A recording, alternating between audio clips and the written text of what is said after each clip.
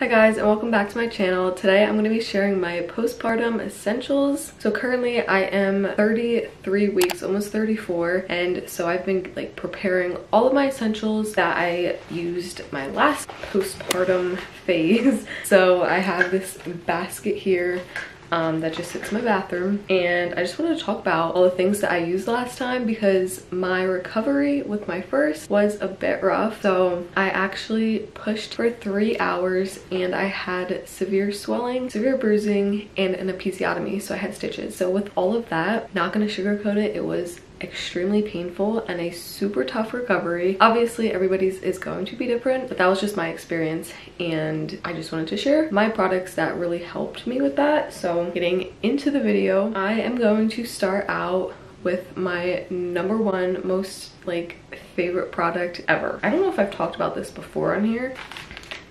These Honey Pot postpartum pads. I feel like it almost sounds dumb because it's literally just like a pad, but it was the #1 thing. It gave me the most relief ever.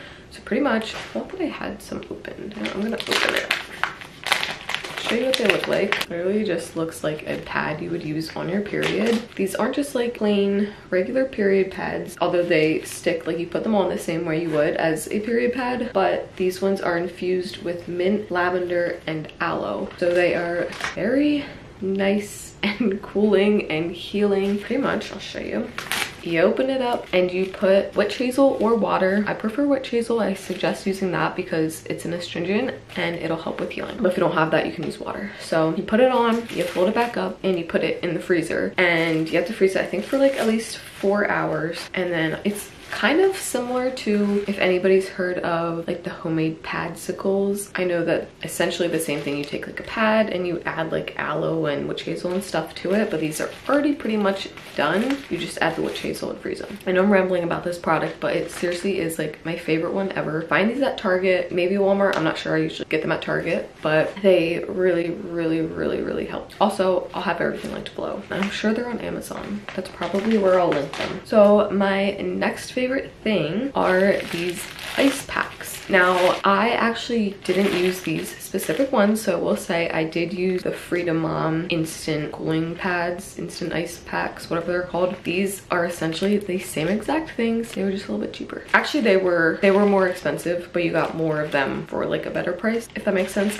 So I just found these on Amazon, and I actually already tried them out because I've been having pregnancy pain, and it pretty much does the same thing. There is one difference that I noticed though. The Frida ones have a paper that you take off the back so it can like stick into your underwear. This one doesn't. So I mean, it didn't go anywhere. It still stayed in its spot. Pretty much they are just ice packs that you don't have to put in the freezer. So the second you need them, you can use it. You fold it in half. Well, you take it out of the bag. You fold it in half, shake it up, and then it's like instant cold ice, and it's all broken up so you're not like sitting on chunks of ice. I remember my hospital had ice packs that were like actual ice. It was the most uncomfortable thing. So I'm bringing these to the hospital, and I will be doing a what's in my hospital bag. I could probably do that like next week because it is almost packed. I know it's early. I just needed to get it out of the way because I have so much stuff to do. So anyway, be on the lookout for that if you're wondering. These will be in it. So the next thing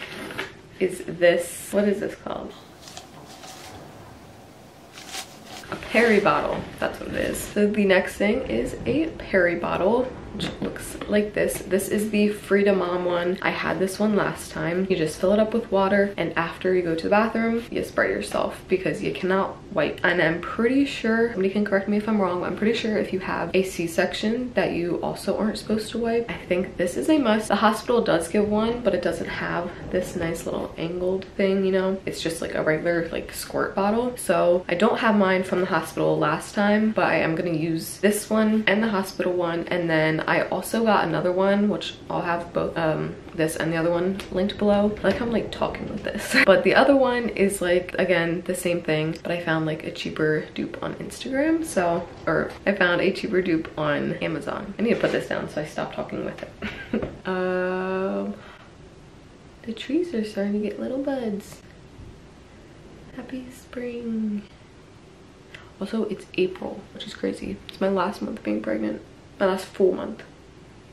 because I'm doing May. I was gonna say, even though the hospital most hospitals will give you one. I recommend having a couple, at least two, so that way you can keep one in like different bathrooms or keep one in like the diaper bag, so if you are on the go you can clean yourself after going to the bathroom.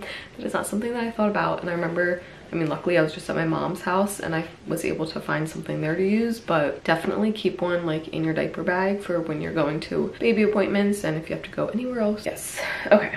Moving on. Next thing is a little dusty. The next thing are these Tux pads. I feel like everybody kind of talks about these for postpartum essentials, and I agree, they should be part of your postpartum essentials. So these are actually for hemorrhoids, which I didn't even have after my first, but still just like putting these kind of in the pad. You make your whole entire thing, you know, you got like pads and foams and sprays and everything. These are just medicated and they're cooling and they give a nice cooling effect, definitely help with the healing. I know the hospital gave like some sort of pads like these. It wasn't this brand, I think it was, I don't know, but they did give something like this, but I ran out of those. Next time I did really like those ones better, honestly, so I am gonna ask them if they have more so that way I can bring them home. Little tip is, if your hospital is giving you stuff for free, put it in your bag and ask for more. Because I mean, most of the time they will give you more. This thing right here was a lifesaver for me. So like this, and then it self-inflates, and this is also the Frida brand. So this thing I had never heard of before. I did not know this existed, and after I had my son, I literally could not sit on my butt. It hurt so bad to sit, and I'm like, how am I supposed to do this? I can't even sit on the couch, I can't sit in the car, on my bed, like everywhere was so uncomfortable. And I remember texting my cousin and she told me to try sitting on the boppy, so that way like the middle is down. We have our boppy here, like just sitting on here, so that way your butt is kind of like in the center and it's not actually like touching anything. But I guess I have a little butt and I just fell right through the center. So my cousin, she then told me about this Frida Mom perineal cushion. I think that's exactly what it's called. So it self-inflates, you don't have to do anything except twist this little thing and it'll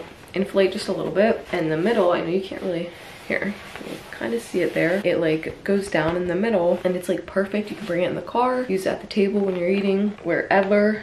And I literally brought this everywhere with me. I don't care if I look like a crazy person bringing a cushion, but I needed this. I could not sit without it. I will say it was $40. It was a little bit expensive, but for me, it was worth every penny. So I would suggest maybe not getting it until after you have your baby, and then if you think you need it, just because it is so pricey. But I mean, you could always get it too and then not open it, and if you end up not needing it, just return it. That works too. But random, but I don't have them with me because I didn't get them yet. But I did want to mention the Depends underwear. I'll have them here. They're the Depends adult diapers. I know it sounds so nice and glamorous, but I really liked them. I feel like everybody is so different when it comes to like the diapers and the mesh underwear or just wearing your own big underwear. I really like the diapers because I have a lot of heavy bleeding afterwards, and I just felt like they were the easiest to just put everything in. It absorbed a lot, and then just throwing them out, like to me that was easiest, but everybody finds like, you know, their own thing. So I do recommend them though, at least getting one bag to try out. The last thing is Dermaplast. Now I left this for last because I did want to say I didn't actually use this, so I can't really say if it's like the best thing ever or not, but a lot of people did recommend it, and I don't know how I didn't know about it, but I swear everybody talks about it. So I got some for this time. I thought I would just include it in case anybody else wanted to include it in their essentials kit. So anyway, it just says for pain, burn, and itch. So I mean, I can't see this not working. I guess it kind of numbs everything a little bit. So that is it for this video. I hope you found this helpful, and I hope some of these products help give you relief during your postpartum experience. I hope that nobody's is too terrible. So if you got to this point in the video, thank you so much for watching, and I hope to see you in my next one. Bye guys.